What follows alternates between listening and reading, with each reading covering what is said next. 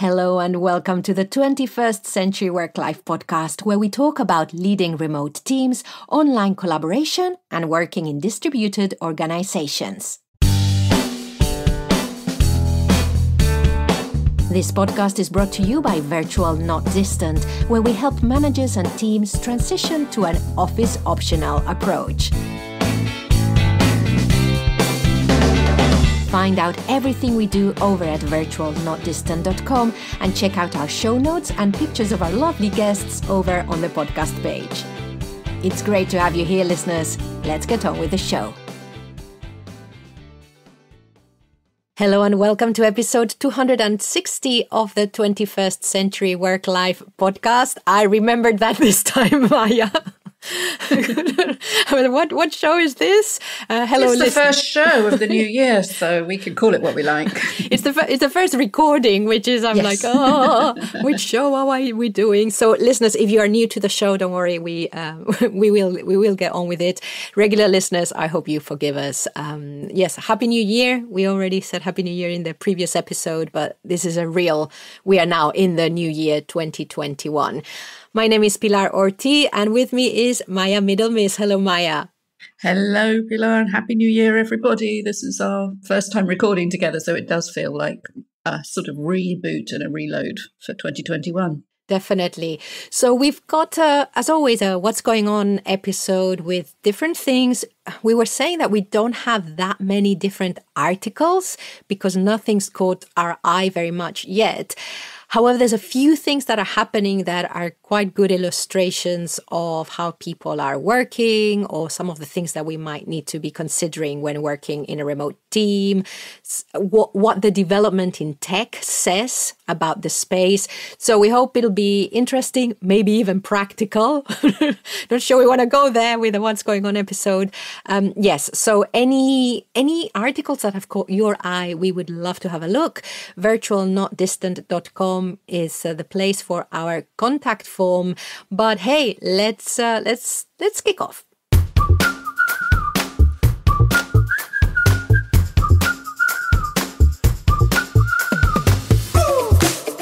What's going on? What's going on? What's going on? And we'll start with something, Maya, that came through LinkedIn. And it was, I think this is a great one to kick off the episode. It was actually somebody on LinkedIn who got in touch. And, well, I'm just going to read it so that you can see, listeners. So his name is Francisco Corzo, and he wrote, and I've got permission from him to read this out, and hopefully he can come on the show and tell us more about it. He said, I've been promoting remote working in my country, Guatemala, since late 2019. As we all know, the pandemic has forced most countries and companies to go remote, at least as an emergency response. We've all had interesting learnings. The most valuable gain is the breaking of the paradigm that many old-school leaders had around working systems and the wrong belief that they had to have everyone at the office in order to keep companies performing. Now we know that many jobs and roles can have the same or even better performance while remote, at least part-time. But what we found in our country is that not everyone has the proper settings at home or can have them. We have a very young population with kids at home. We have larger families and multi-family homes, couples living with parents or having siblings with them, etc., and very small and underdeveloped houses. We're not proud of saying this, but we have a large mid-low to low working class, and it shows in their homes. As part of my work with clients, companies, I've put together a survey tool that includes a photo option for the people to send us an image of their working space at home. And it has helped us to show the executives some unsustainable conditions. These people are facing the dilemma of, I feel relieved not to commute for up to 3 to 4 hours a day, being exposed to a poor public transportation service and/or traffic jams, but I'm feeling trapped in a very small room in a noisy and stressing environment.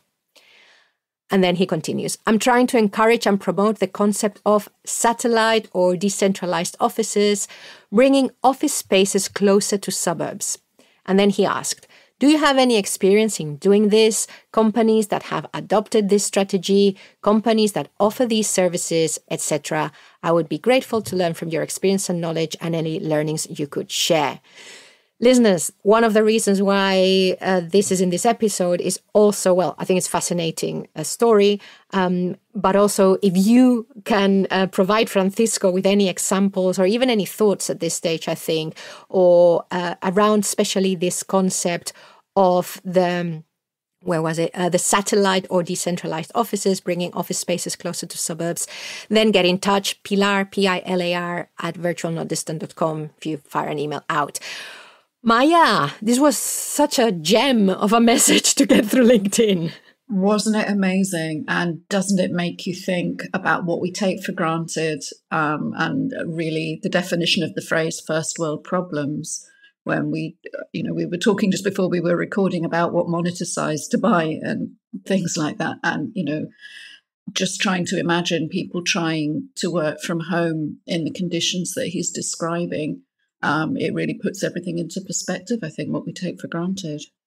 Yeah, and I think it's such a powerful thing to be doing, to say to senior leaders or CEOs, hey, these are the conditions. If you want to continue to offer remote work, or if you've had to let go of your office and want people to continue working from home, you've got to sort this out. Yeah, this is what people are up against. We can't really imagine what it's like. And I'm sure that in the environment he's talking about, there is an even greater spectrum of difference socioeconomically between the leaders and the people doing the most junior roles. So I love the idea that he's getting them to share photographs and really bring that home to people who probably can't imagine what it's like to be living, never mind working, in conditions that they may never have experienced or long since left behind. And I think it's really important. One of the reasons I want to talk to him is actually that maybe that's the norm in Guatemala, but definitely in the UK, I can picture this also happening. Maybe not as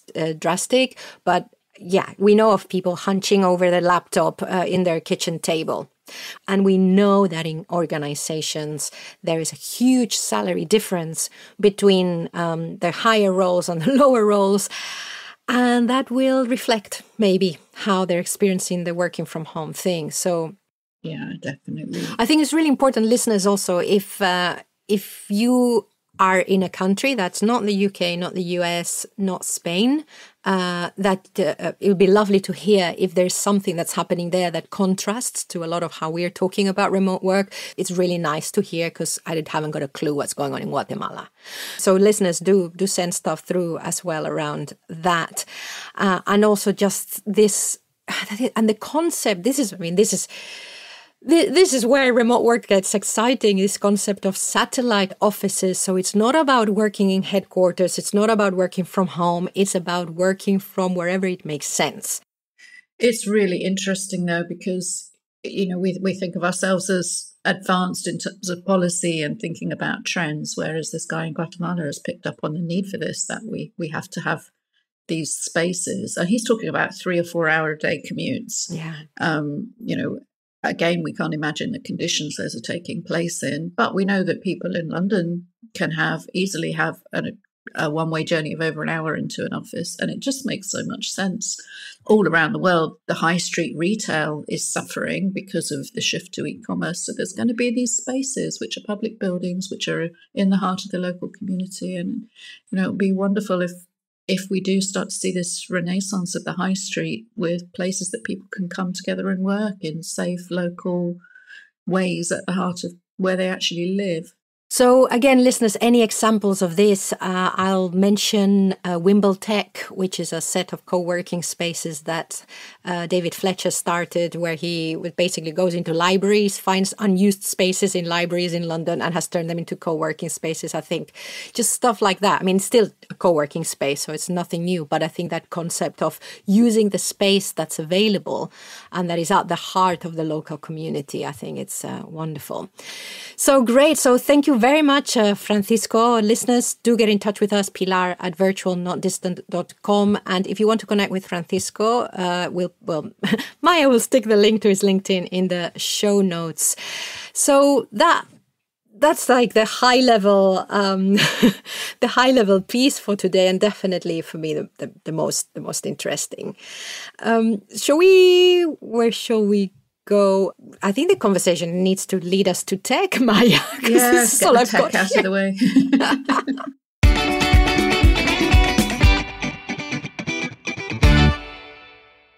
Something that happened at the end of 2020 was that the apps started to go down. And we're not talking when Zoom went down for one weekend when it was panic, but like Trello and my Google. I couldn't get into my Google Docs. Gmail wasn't working. Panic. It was really scary, wasn't it? It makes you realize that, yes, if 2020 was the year everything shifted to the cloud, we've got to be able to get at the cloud. All our stuff is there floating around. If we can't access it, it really does paralyze everything. For someone who advocates for visible teamwork, which is essentially done in the cloud, it really was okay. Well, this is just another reminder that we can't rely on one app, that we need to have, that we need to know that at some point something might happen to the cloud. And let's hope, I don't want to predict horrible things, but the same way as we've had a pandemic, we could have the internet going down, couldn't we? Well, cyber attacks have increased hugely because, unfortunately, people are opportunists and they look for vulnerabilities. And the fact that more and more people are depending on this stuff makes it a more attractive target for ransomware and everything else. So, whilst it's great to have all these really fluid and available ways of communicating, as Pilar just said, you can't depend on just one of them. You need to have a backup channel, and that needs to be clear in your plan. Okay, if for any reason we can't use X, we skip to Y. And also just locally have backups of stuff.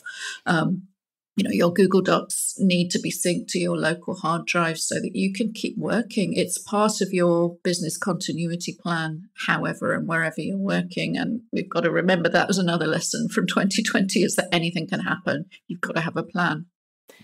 To-do item, download Google Docs. Synchronize for offline working. Yeah. Because my default is always, well, not my default, but the only app that I use on my computer is Scrivener, and that's linked to my Dropbox. But yeah, my Google Docs, I'm always like, it's always in the cloud. Yeah. Okay. Yeah. Tick. So that was one. And the other one was, of course, that, whatever, I don't know how that might, this will have some impact on some people and not others, and maybe it won't. But of course, Slack was acquired by Salesforce.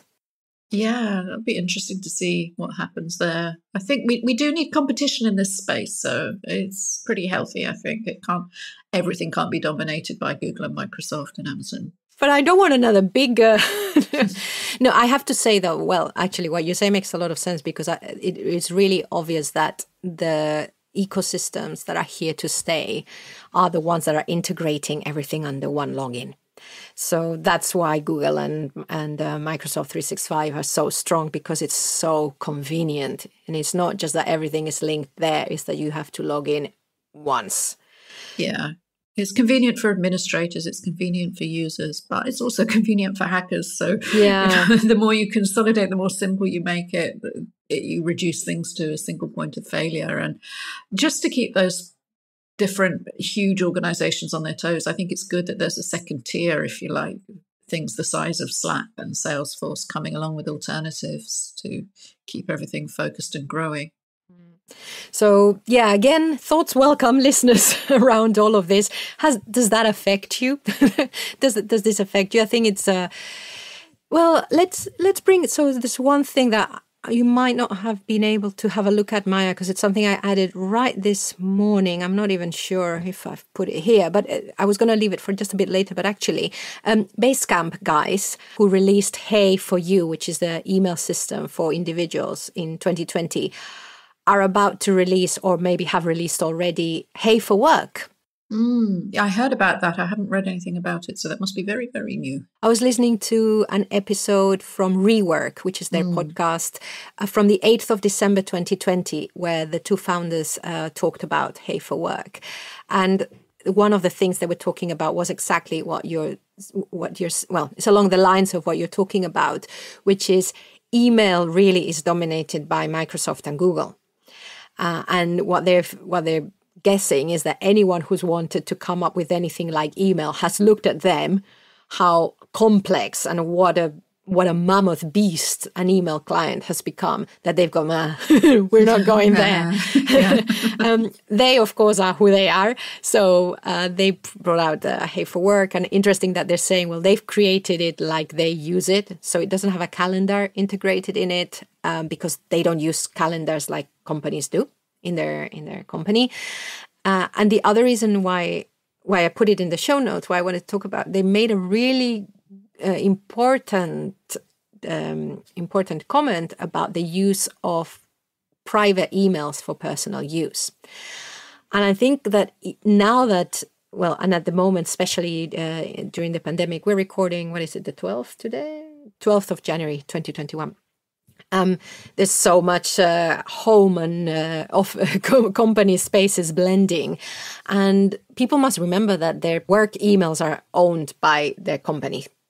The company that has that domain name. So if you want to keep things private, like really private, then make sure you're using personal emails.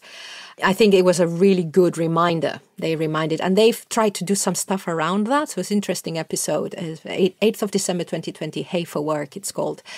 So yeah, so I just thought I'd bring that in because it reminded me. It's a really important point because we hear an awful lot about sort of privacy in terms of, can Google read our emails? And the people that we sign service level agreements with, and we get those 27 pages of legalese and skim through and scroll down to hit I agree and then just install the update. But what about, Google aren't that bothered about your private emails, I dare to suggest, but your boss might be. And I think we need to pay a little bit more attention to what we're agreeing in terms of using company servers and corporate-owned cloud servers. There's no such thing as really private there.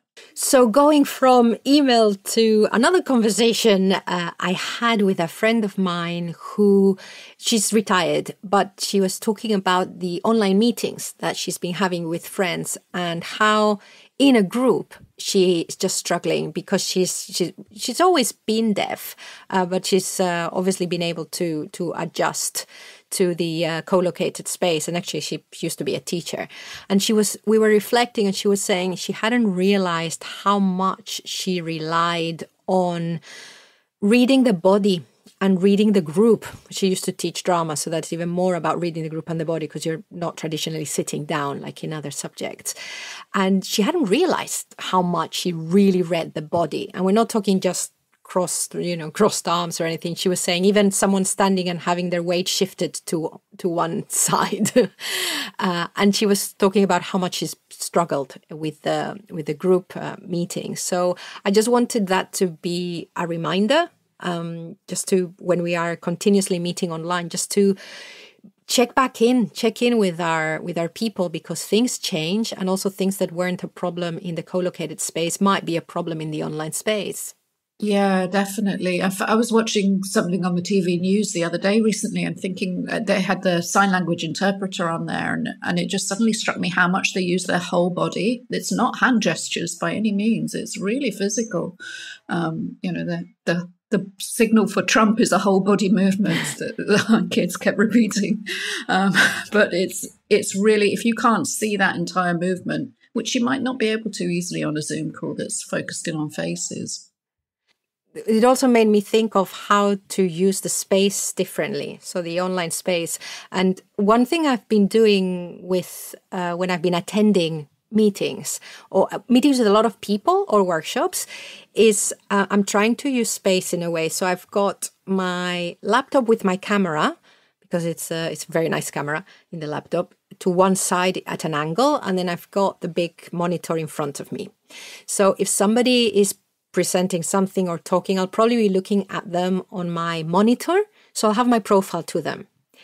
When they say something and I particularly want to acknowledge that I agree or that it's funny or whatever, something, I can then turn around and look at the camera and make that gesture.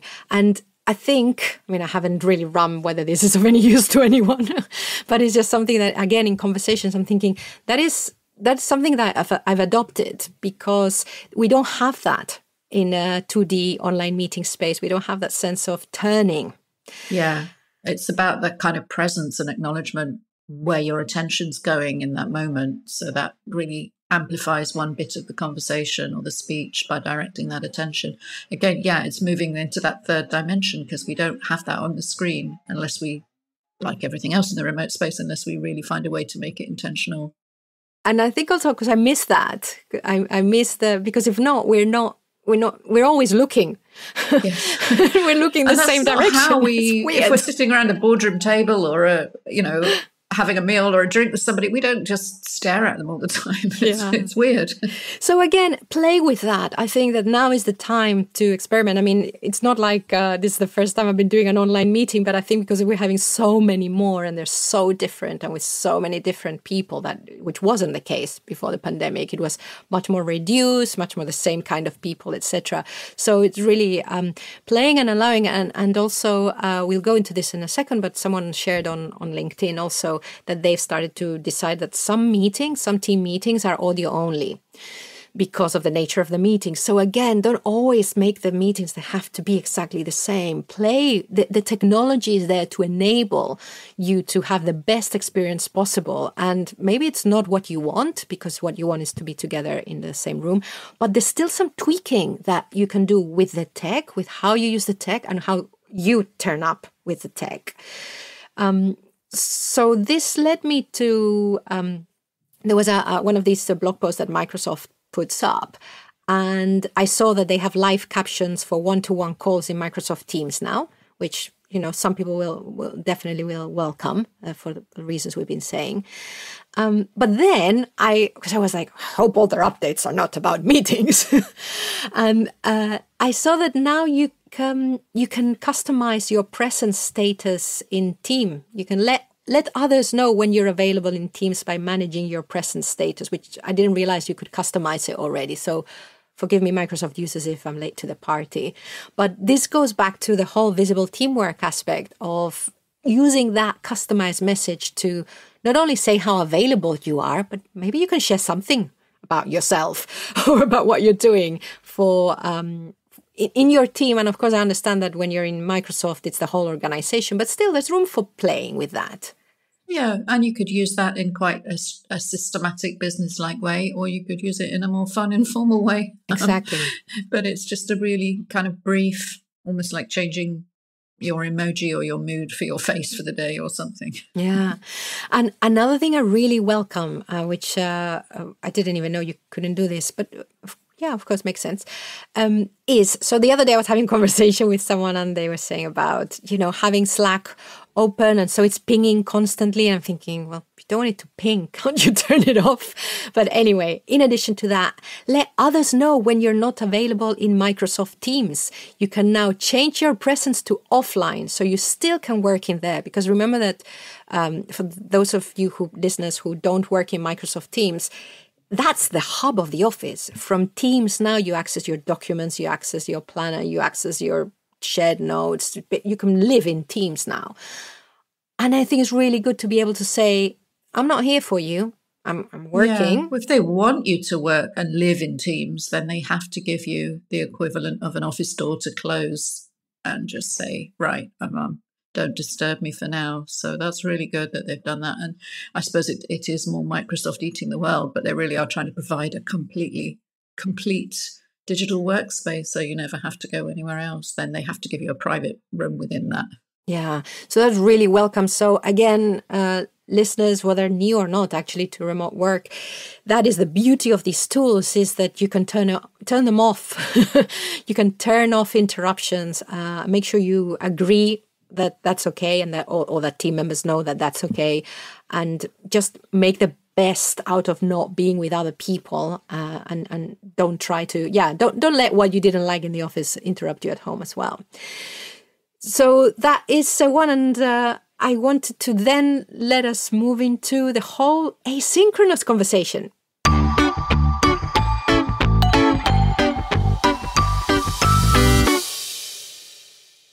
Maya, last year we had 2020, we went, okay, yeah, we can meet online. We've all done that. It's better, worse, whatever, but it can be done. And then, of course, everyone went, we don't like remote work. We have to be in online meetings all day.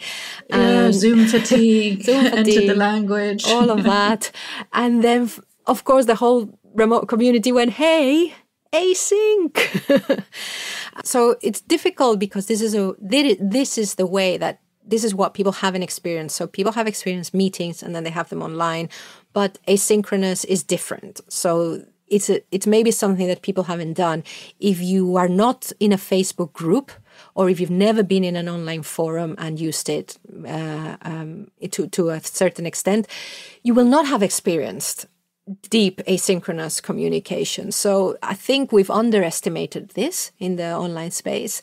And even if people were already doing some sort of that thing with Slack that was working with it, which they had in the office, or again, Teams, whatever, the level of use and how you use it when you're all fully remote is different. So this is something that is new for many people, but that we have a lot of experience in the online space. And I really welcomed Management Futures, who are a company of coaches based in London. Wonderful stuff. They've been around for ages. Phil Hayes, one of their founders, was in episode 8 or something like that of this show, and they had a 2020 what a year, and they said that. Individuals, teams, and organizations have been tested in ways none of us expected. In our final learning lab of the year, we shared 9 key trends the Management Futures team have seen during 2020. Well-being, asynchronous is the second one. I think they're in they're not in alphabetical order. So well-being, asynchronous, autonomy, and they have a quote here saying, the virtual world has opened up a gap between mediocre managers and those who are exceptional. Another person reflected, there's no longer a hiding place for those who can't lead. So it's very harsh. Adaptability, and then innovation, diversity, equity, and inclusion, inclusive leadership, teaming, and coaching. And coaching is way beyond demand for coaching that they talk about. It's also about adopting coaching. Any thoughts on this before I rant on about mine? Yeah, there was nothing massively surprising in here, but it was a nice summary of the trends, not just for 2020, but everything we're taking forward, because all of these are areas that any leader, any organization needs to have attention on for 2021 and beyond, I think.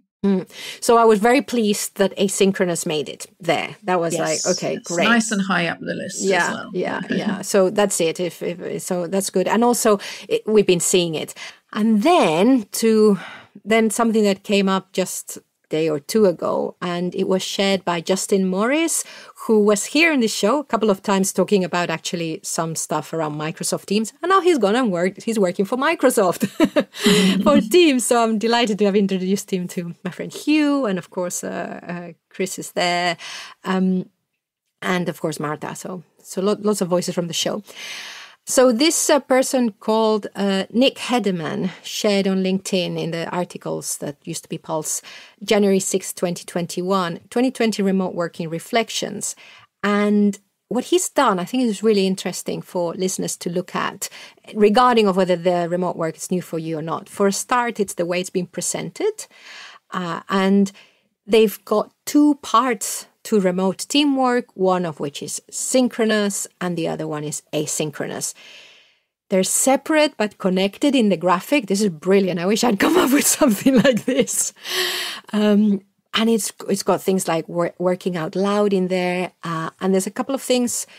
My favorite, what were your, sorry, Maya, what were your favorite bits of I of really like this article, actually. I love the kind of approach that they took, that, okay, we're not certain about any of this. We're going to test things out. We're going to experiment. We're going to evaluate that. There were lots of things I really liked.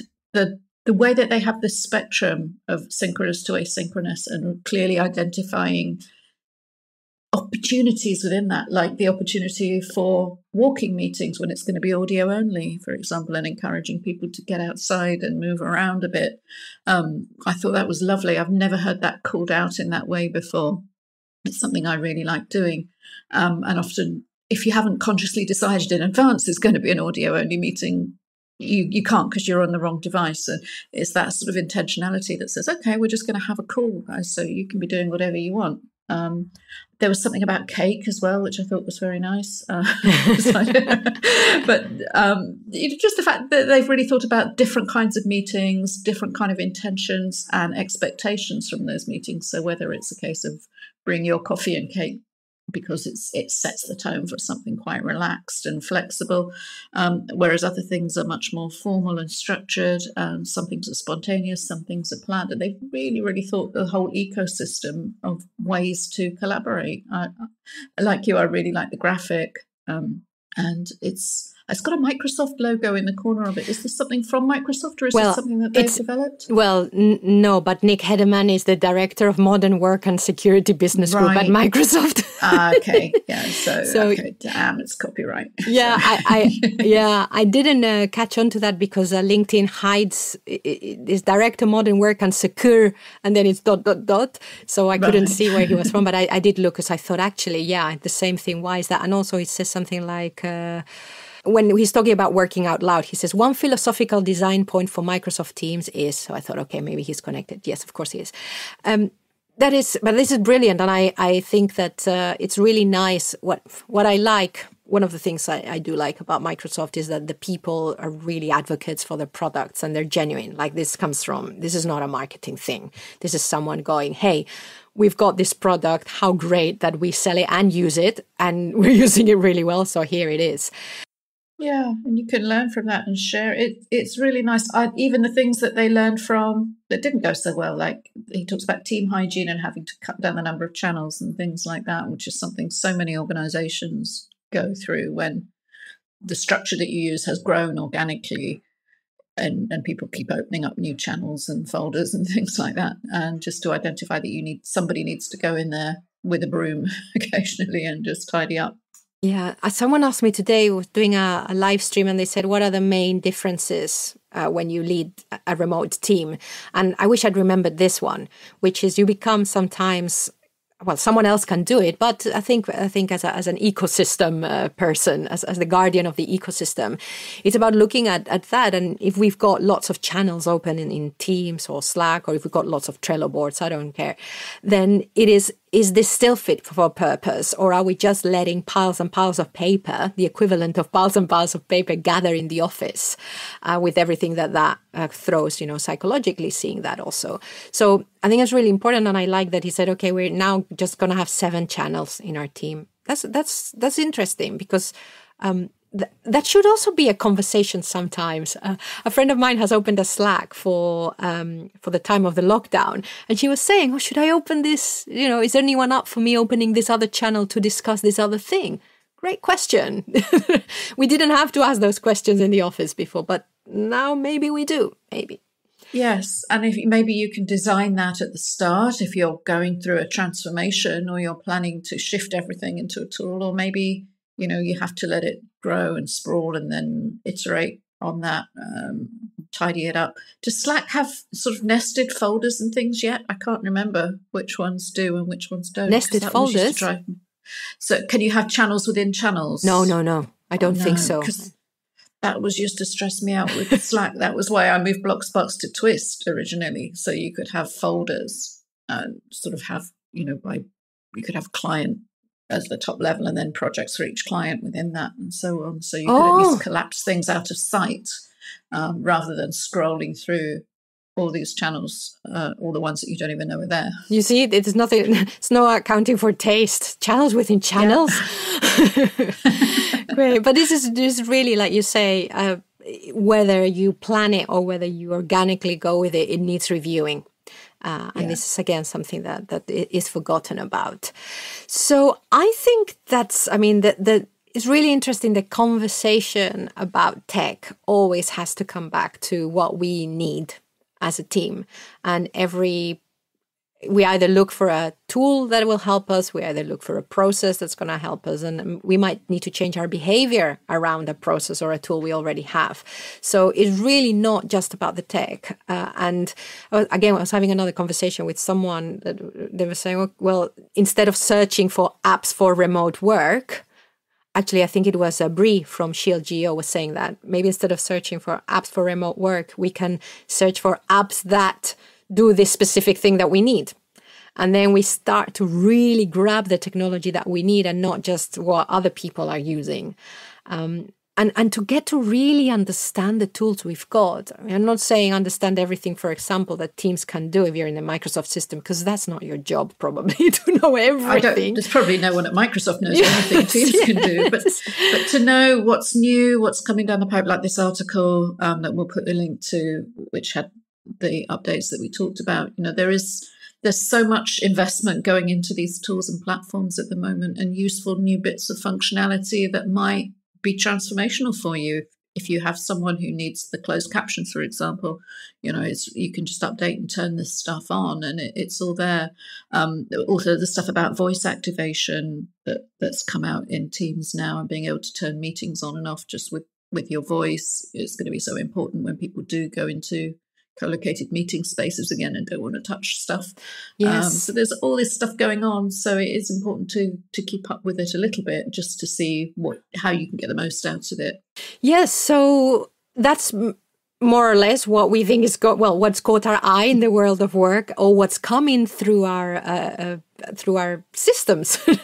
So let's just have a look at our little virtual not distant community and contacts and see what's new there.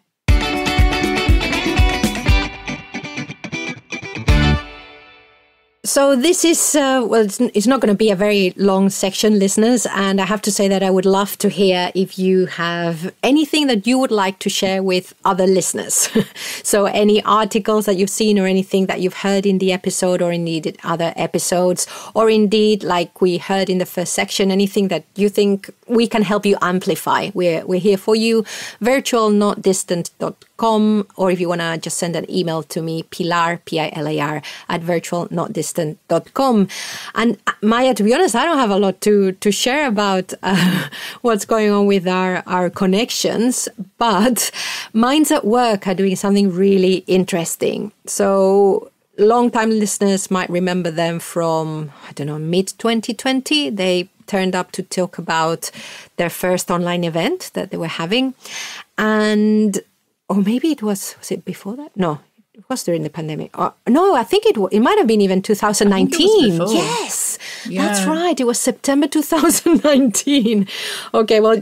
What has happened to time? Well, you have to be a very loyal listener then. So what happened, of course, Minds at Work, they were doing all their events mainly in the UK, in person. And this was just one that they did on well-being and remote work. And now they've, of course, done all their events online. And they were thinking, what is one thing what can we offer? What's really good practical help that we can offer? Mainly, they're focusing now on business leaders and actually SME business leaders. And it's really interesting. It's an event. It's an event. No, it's not a course. It's a program. It's a highly interactive virtual experience, which is going to be hosted on Remo, the online space where you can have small group discussions really easily while still seeing what else is going on in the space.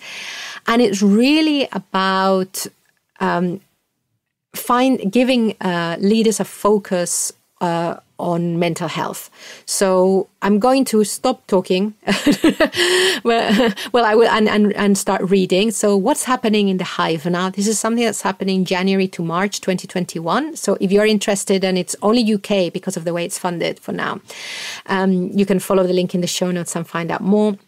But this is interesting as what's happening also in the broader sense. Founders and C-suite leaders from small and medium-sized businesses will meet fortnightly to lay the foundations of good mental health.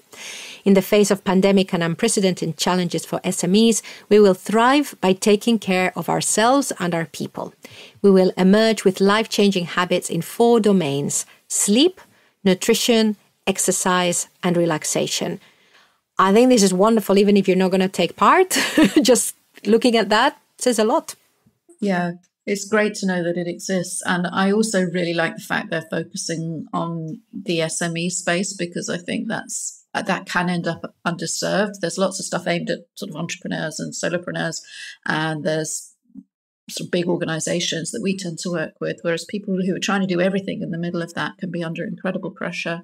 And I like the peer model as well, the fact that they're not going to necessarily be too prescriptive, but people are going to support each other. And I could imagine that some of those interactions will go on past the 90 days and create something really supportive. Yeah, that's really at the heart of what they want to do. They want the peer support element with a psychologist or a facilitator really looking after the group to provide that safe environment, mainly at the beginning actually, but really for the group to take ownership of the program.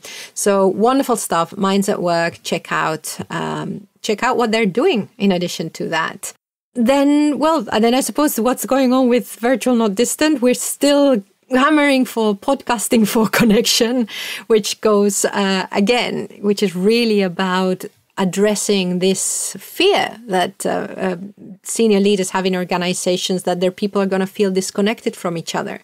And I think we already talked at the end of last year that teams have sorted this out to some degree. But now is, what do we do about the organization staying connected? So we and more, and I was so pleased to see that LinkedIn post mentioning audio only, because it's a recognition of all the senses. Of course, we're mindful that there are people who will struggle with audio. So there's how do we also use the podcasting for connection in a way that doesn't leave anyone out. I think from a mixture of medium for everything is the answer. We do need everything, and it's exactly the same as in the co-located space. You would have a mixture of phone calls or face-to-face meetings or whatever, and in the remote space we can choose the blend of communications that we use. And I think the focus on audio is often a very good way of getting people to really pay attention to the words rather than the distractions, and there's a lot to be said for that. Also, the idea of the podcasting for connection ties back to this stuff from Minds at Work, that it's very much a mutual peer-driven thing rather than something hierarchical, a way for organizations and individuals within that to really connect with each other. And I hope that's going to be an important theme for the year ahead. Yeah, exactly. So this is really for those listeners that maybe have joined us just for this episode or who've forgotten what we're talking about, because let's face it, we're not at the center of the universe. This is taking our love for podcasting into organizations. It's helping probably, I suppose, who would work with us directly. I imagine internal communications, HR, maybe learning and development. It's about finding, okay, who are the 5 or 6 people in your company that could really make the most of this as a project, as an internal cross-functional project, and helping them drive an internal podcast created for the people of your organizations by the people of your organization. And I think what's really exciting me about this is that in order to do that, we need, for at the beginning, a facilitator. So facilitation to help the group decide what is this, or consult other people on, okay, what are the things we're missing? What are those interactions in the physical space that we're missing? And how do we bring those into the company? Or from a high level, maybe what are some of the values that we think might get lost? Where are the stories that reflect those values? What are people learning that they can share with others to make it a stronger community? And then through the concepts of visible teamwork, get that show together. So I think it starts to tie everything in. And then, yes, it's a very simple idea. But like Maya was saying, this is not a marketing thing. So this is not for the outside world. This is not a top-down approach. Those are fine, but that's different. That's not what we want to do. It's really about finding the voice of the people in the organization and giving them a different channel, which is an audio channel that you can, I'm going to say the word consume, away from the computer. So listeners, we're still in the very early stages, so we love to work with people at the early stages. So if you have an organization and you think this might be useful, let's talk. Pilar at virtualnotdistant.com. So, Maya, with that plug, yeah, we have to have a plug. Well, we hope you've enjoyed the show. I have to really once more thank Francisco for getting in touch regarding what's going on in Guatemala and reminding us that not everyone has a space to be able to work from home. We've looked at the tech. We've looked at a lot in the end, Maya. We've looked at the tech with some reminders that we need to. The tech is there for us. We've looked at hurrah, asynchronous has become mainstream. And then, yes, anything else that you want to share before we go into the stock outro, Maya? No, I think just wishing everybody everything that they hope to gain from 2021. Last year was an interesting ride, but hopefully this year will be more consolidated and sustainable and productive. But we'll be with you all along the way. Thank you for listening.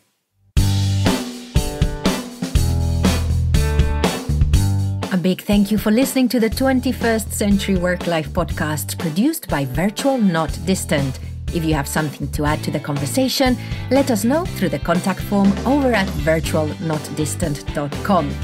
I have been your host, Pilar Orti, and I'm signing off now. Wherever you are, whatever you're doing, enjoy.